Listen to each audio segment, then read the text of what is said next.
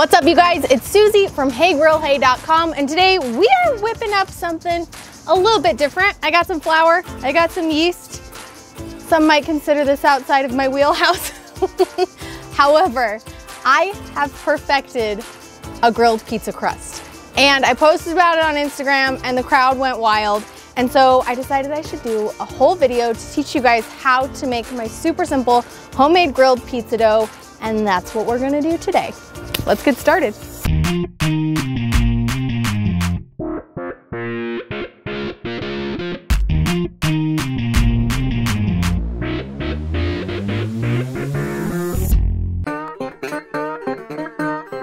Let's start with the dough. We need to mix warm water and yeast. I have 1 2/3 cup of water, and we want it to hit a temperature between 100 degrees and 110 degrees. That means it's warm enough to activate the yeast, but not so hot that it kills it. Ask me how I know this. The first time I ever made rolls, I killed it. It was too hot. Under 110, above 100. That's your sweet spot. Okay, water just goes in the mixer. Also for your yeast, you need instant yeast, instant quick rise yeast. 1 packet. If you have a jar of yeast, it's 2 1/4 teaspoons. Just shake that into your water.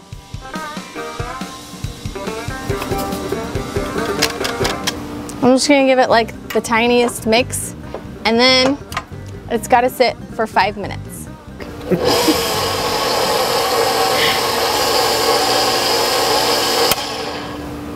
Can you tell I'm nervous?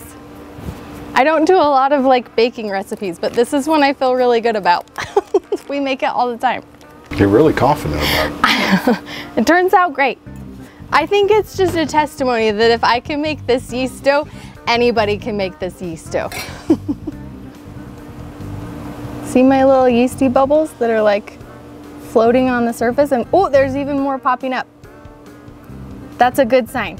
That means our yeast is alive, it's bubbling, and I didn't kill it. So we're ready for our next step. You're gonna add in 1/4 cup of olive oil. This is quite a bit of olive oil for this amount of dough, but I think it's the secret that makes this grilled pizza dough have the perfect texture and perfect consistency for cooking right on the grill grates.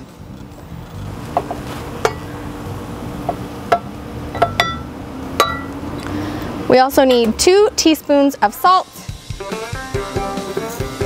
And a lot of pizza dough recipes you'll see call for honey or another form of sweetener. I don't put any of that in my grilled pizza dough. I don't want any additional sugars that can burn too quickly over the high heat of the grill. So no sweeteners in mine. Give this a mix until it's all combined.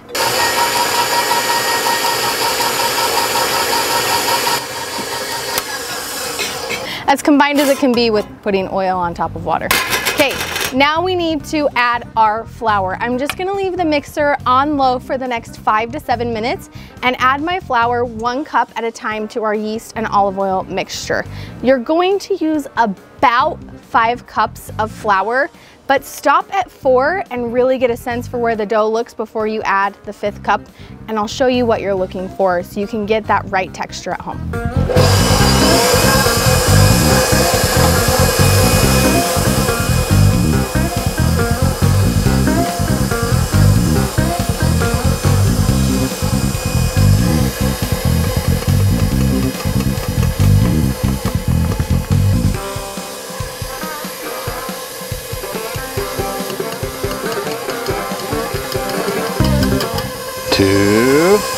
Well, this is a 1 1/2 cup.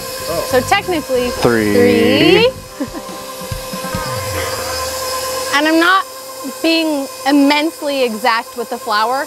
Like I said, about 5 cups, but it's different based on how your flour is and all of these little things. So it's better to have some visual cues to look for and use the cup measurement as a guideline, similar to when we're cooking meat.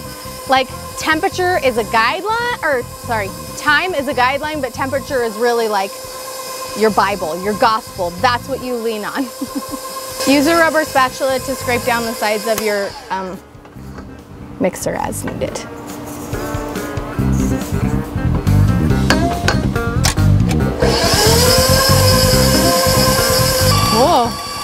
I turned it up to medium. We're shaking the whole table.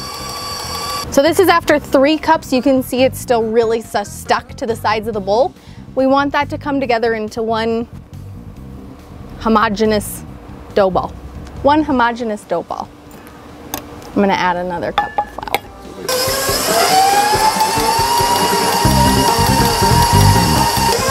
There's flour everywhere. I am not a clean baker.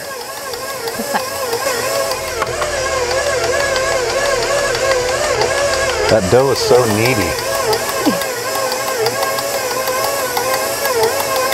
Dad joke! Okay, so this is just over 4 cups and you can come in and take a look. Our dough ball is really pulled away from the edges and it's kind of creating this doughy shape.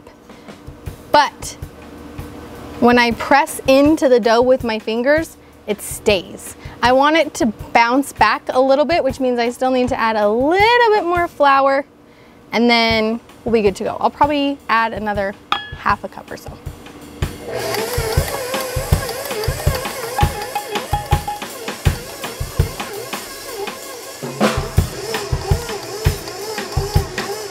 This is looking great.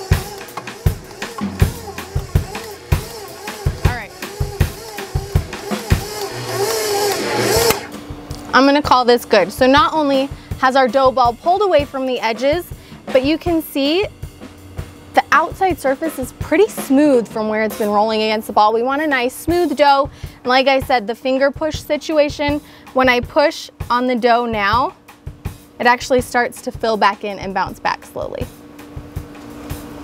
Okay, so here's what happens next. We are going to move this dough. I'm gonna put a little flour down right here on my table. I'm gonna move the dough to the table and then I'm gonna divide it into dough balls. Now this amount of dough will either make 8 personal size pizzas, which can be really fun if you have kids like I do. Everybody can kind of pick their own toppings. Or you can divide it into 4 medium sized pizzas. I don't recommend going any bigger than that, like 2 pizzas, for example, that are bigger because they can be a little bit thick and difficult to maneuver on the grill. So I say either 4 or 8. Now we really don't need to knead this anymore because it's already been kneaded. We don't need to knead it, but I kind of like, you want to knead it? I need you to knead me. Okay, interlude aside. We're gonna divide this. I like to kind of make like a loggy shape almost, so that it's easier for me to divide this evenly. You could probably be smarter than me and use a knife or like a scale, make it very even. I'm just gonna eyeball it and go in half, and then in half, and then in half. So I have 4 evenly sized dough balls.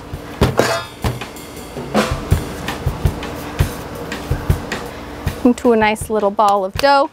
Ta-da! And set it on a lightly oiled baking sheet. I just sprayed mine with avocado oil. Canola oil is great too. You could probably brush it with olive oil. That would work awesome. Alrighty, we're gonna take our balls of dough, cover them lightly with a damp paper towel. You don't want this swimming in water, but you don't want it to be totally dry.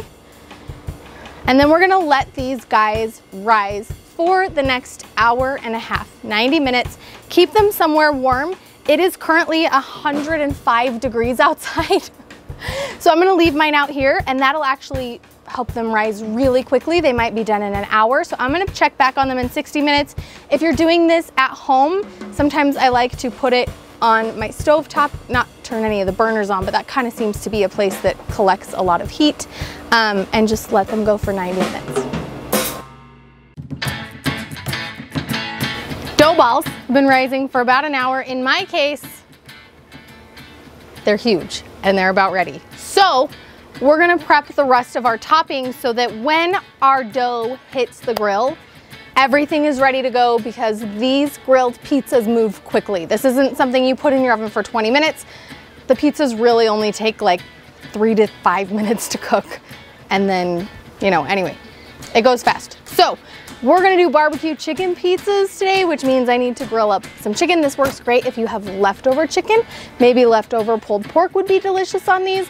But since I've got my charcoal grill going anyway, we're just gonna throw some chicken breasts right on there. I'm gonna season them with sweet rub, and then I'm gonna dump out my coals to create kind of this 2-zone heat situation. So the coals are on one half of the grill, really high temperatures, and the other half of the grill doesn't have any coals, and that'll give me some nice heat management for pizza cooking.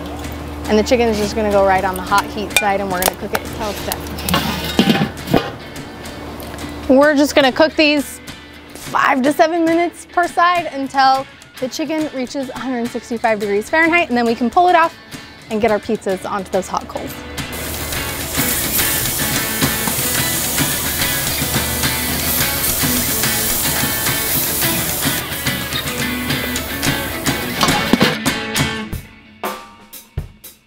Chicken's off the grill and sliced.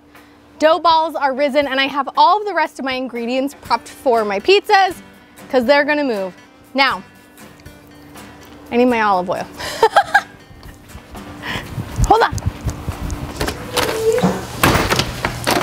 Okay, everything's fine. A little bit of olive oil on your hands to shape your dough balls. Look at that beautiful risen piece of dough. So we're just gonna take our crust, and we don't wanna flatten them, but we kinda wanna stretch them out slowly by grabbing a little bit close to the edges and kinda letting gravity help us out with stretching the dough.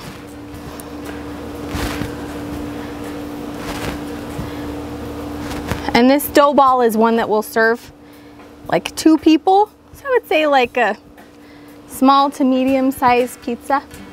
It's a really good dough. This is a good dough. Why does this work so good on the grill, do you think? It's the olive oil in the dough. There's no sugar. It just has the right balance. It's a little bit thicker, I think, than most traditional pizza doughs that you would cook in your oven in terms of like the density, but I don't know, it just works. Okay, I'm happy with this guy. So we're gonna open the grill and put this right on the direct heat side of the grill. We're gonna crisp up one side first.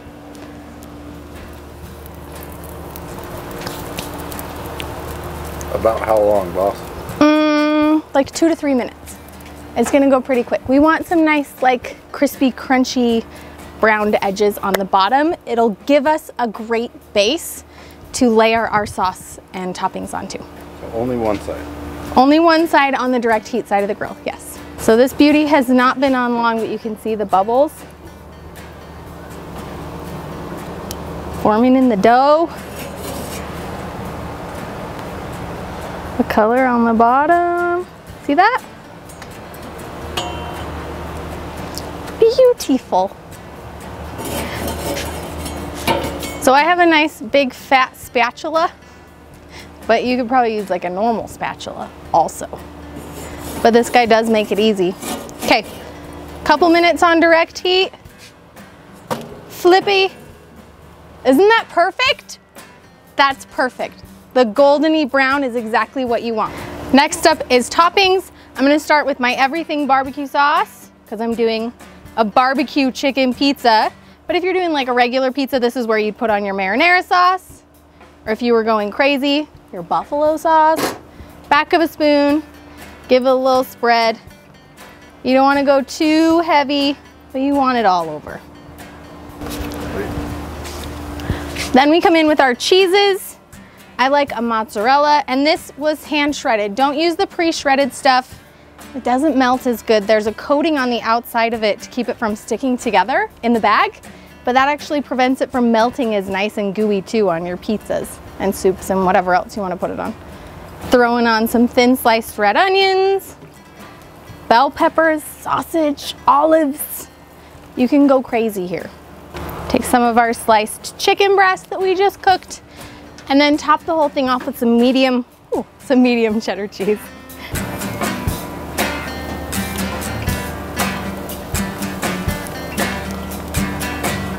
And this is where you close the lid, leave it for 5 to 7 minutes. We really want the cheese to get melty on top and taste super delicious. But check it after a couple minutes depending on how hot your grill is. You don't want to overcook anything. But leave it on the indirect side. Leave it on the indirect side with the lid closed. The nice thing about it being on the indirect side is you really don't have to worry about the bottom burning because it doesn't have coals immediately underneath it. And since we charred the top of the dough on the direct heat side first, we don't have to worry about our dough being undercooked or not being baked through. It's kind of the best of both worlds where you get that crunchy, crispy crust texture and it's nice and soft and supple also. It's like the perfect pizza crust bite. All right, pizza is technically done. I could take it off right now, move it to the platter, slice it up and have a delicious pizza. If you are like me and you like a really crunchy, crispy crust, you can slide your pizza over to the direct heat side of the grill. And you remember how fast the pizza cooked when we initially put it on? It's gonna cook even faster now because it's already so hot. So I would say a minute max. And your pizza will be ready to come off the direct heat side and it'll have those nice brown, crispy, crunchy spots on the bottom. Okay.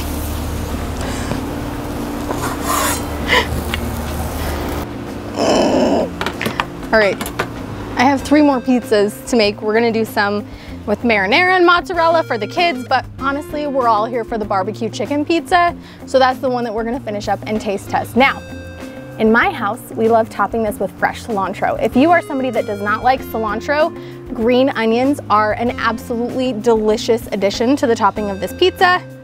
Just tear a few leaves, sprinkle about as you please. It'll give you nice color, but also a really great pop of fresh, bright, herby, when everything on here is kind of like tangy and smoky and cheesy and rich. And if you're feeling fancy and saucy, you can add a little extra barbecue sauce, just drizzled across the top.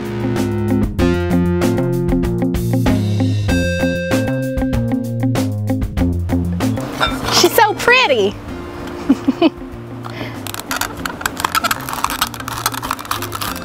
Can you hear that crunch, crispy, crusty, crunchy, crunchy when I cut it? I'm gonna like get my microphone.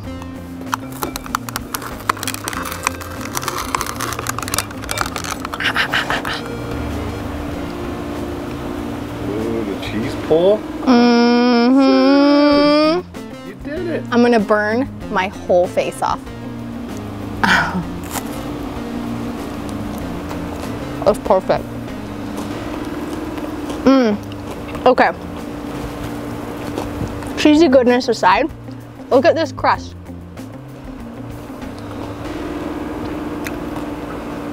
It is perfect thickness, is crunchy on the bottom, but not just crunchy for the sake of being crunchy. Like this crunch has flavor from the grill and it tastes so good.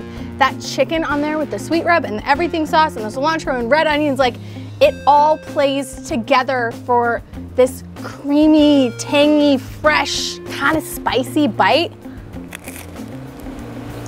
I'm very, very, very into. It's my favorite pizza. Come here, Todd. Okay, my friends. You guys need to make this pizza at home. When you do, snap a photo, use the hashtag HeyGrillHey when you post to social media. That way I can see it and cheer you on your journey to becoming a backyard barbecue hero. And I want to see all the fun things that you guys put on your homemade grilled pizza crust, whether it's barbecue chicken or otherwise.